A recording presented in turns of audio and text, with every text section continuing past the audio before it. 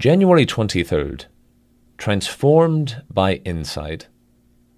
We all, with open face, beholding, as in a glass, the glory of the Lord, are changed into the same image.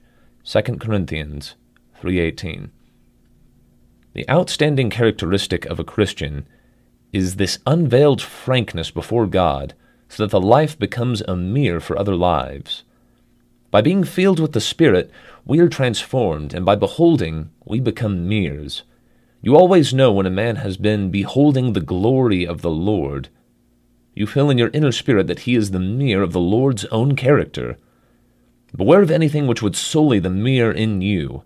It is nearly always a good thing, the good thing that is not the best thing. The golden rule for your life and mine is this concentrated keeping of the life open towards God. Let everything else, work, clothes, food, everything on earth, go by the board, saving that one thing. The rush of other things always tends to obscure this concentration on God. We have to maintain ourselves in the place of beholding, keeping the life absolutely spiritual all through. Let other things come and go as they may, let other people criticize as they will, but never allow anything to obscure the life that is hid with Christ in God. Never be hurried out of the relationship of abiding in Him.